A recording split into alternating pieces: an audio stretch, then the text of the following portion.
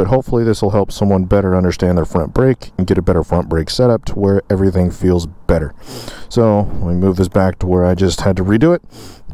So front brake, you are going to use 2 or 3 fingers. I can't really show you 3 fingers because of this, but you're going to use 2 or 3 fingers on the front brake. You don't need all 4 fingers on the front brake. The reason why a lot of people struggle, I believe, as a beginner, is they use all 4 fingers. What happens when you use all 4 fingers is instead of having the handlebar in this, or the throttle, in a very nice comfortable position where your elbow is kind of pointed down. So this is something that if you ride any type of sport bike, this becomes especially important, but your elbows aren't out. They're down. Everything's just hanging. You're holding up yourself up by your core, by your legs, by your abs, by your back. There's no weight on your arms. There should never be weight on your arms. So, I'm nice, comfy, loose. What happens when I have to reach for all 4, and what natural human tendency will do, is you're going to reach for all 4.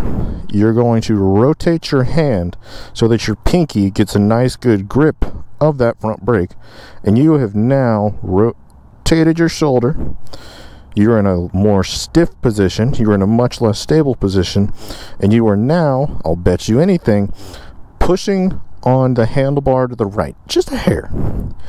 That hair is enough to scare the hell out of you when you punch your front brake, because you are now in a position, you are in the strongest position possible to grip something. The handlebar is not going to be dead even. It's a reason why, if you really go look at people's bikes, right side, I could show you on this one, right side is where people typically fall when they're brand new, is because they are going to have this kind of barbell bench grip with the handlebar, and then they're going to come in and they're going to punch it. And as it goes, if the handlebar is like this, if you're sitting still and you push it there, whoop, it's going to the right. So don't do that. You only need 2 or 3 fingers. I promise you have the strength for it. And your front brake is not a strength exercise. This is not a grip strengthening device. It takes very, very, very little pressure to use your front brake, and to use it effectively, and to use it how it was designed.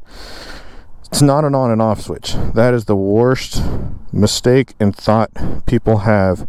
And I really think it's because so many people, when they're using their front brake for the first time, and really anytime they panic, anything, they're not grabbing the front brake like this. They're not taking a nice, calm, forward grab. They're rotating everything to grab it with their pinky and simultaneously pushing the handlebars ever so slightly.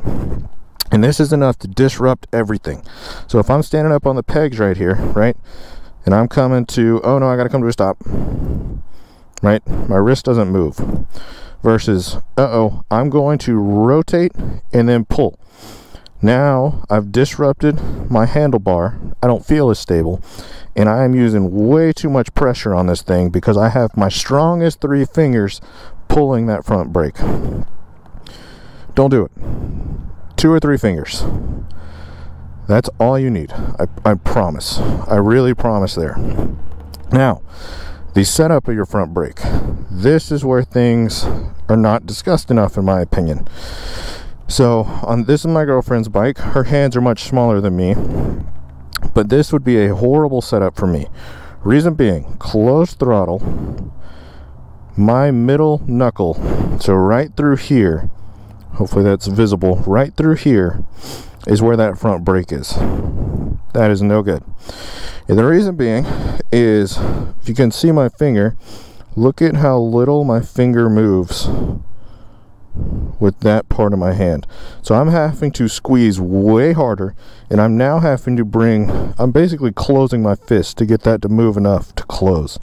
Where you want your lever is to be sitting right here, right in between these 2 fingers. Because look at how much more that finger moves, right? These up here move way more with the exact same amount of effort than these 2 knuckles right here. And I mean, that's it. So you have more finesse. So with this lever right here, I put it out to a 4, and now it fits perfectly. So if I'm rolled all the way forward with my hand, I'm off the throttle, it fits right in between knuckle. Fits perfectly. Now I have way more control over this thing. Way more. So notice I'm sitting here like this. My wrist, arm, everything is loose. So I'm not raw. I'm not trying to, you know, bench press this thing. I'm holding it nicely. I have a ton of flex here. Everything's staying loose, and I'm only using these 2 fingers, and I'm pulling slowly and gradually. Even for emergency stops, you are going to have to, and this takes a lot of practice, is you're not going to jump it. You're going to learn to progressively pull, and progressively pull hard, and that is much easier said than done. I don't think I've ever seen anyone just walk out and be able to progressively pull to max effort. And not to max effort, but to max braking power that's needed. That is something that, and this is something too, that's an advanced skill. This is where trail braking and everything comes along later. Understanding your limits there is what makes someone Rossi versus the guy who wrecks his front end going into a corner. But this is what you need to learn. Progressive pulling in. You're not jumpy with your front brake.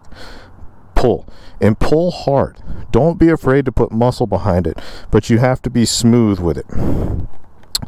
So front brake, we got its nice distance. Now the next factor here that needs to be taken into account, and this is extremely relevant when you get to a point to where you're learning to trail brake into corners and you really start trying to ride hard, is the actual lever position. So this is something that is important for a beginner, because it will get you used to this movement right here, which I think is absolutely vital. So, and it's all you're doing is when you come off the throttle, your front 2 fingers come up. This is it. It's a very easy, and it will save your life, and it will also make you a 10 times better rider than the guy who has to and punch it. So out, up, out, up, out, up. You get that down, you are doing better than probably 75% of people on the road in terms of their actual braking capability. Now, getting the up and down is important for this, because if it's too high, what happens is I have to reach up. If I'm having to reach up, my throttle is still engaged right here. So now I'm reaching up, my throttle's engaged, and I'm pulling and now having to go like this. So I'm now having to try and finish closing the throttle while doing this. It's 2 moving parts when there should not be. What most bikes come factory as is the levers are just a hair too high. On this bike, the lever is a hair too high for me to be set up to where it's where I would want it. So looking at this lever, it needs to be a little lower, and it's not bad. I mean, it's very close, but so that way if I'm driving around coming off, the throttle is fully closed, 0 throttle, to where I'm boom. So if this was a hair lower, right, I'd be about right here. And what you want that front brake to be lined up with as well is you want it lined up with whatever your angle is where your throttle is closed. That lever is going to be coming back directly towards your hand, right? So see how this one is kind of pulling, it's kind of pulling in a direction like this, upward, higher than it should be. It should be pulling towards the middle of your hand, because this is where you have to move your wrist the least to have the most power and the most control, because it goes back to having that loose hand, which is so important. Now, I don't have the tools to show you. All you have to do to adjust your lever height, this is my girlfriend's bike, she'd shoot me if I touched anything on it, so Not going to do that, but you take these two bolts right here, loosen them, and you're just going to rotate it down. 99% of bikes from the factory, you're going to want to move her down just a hair.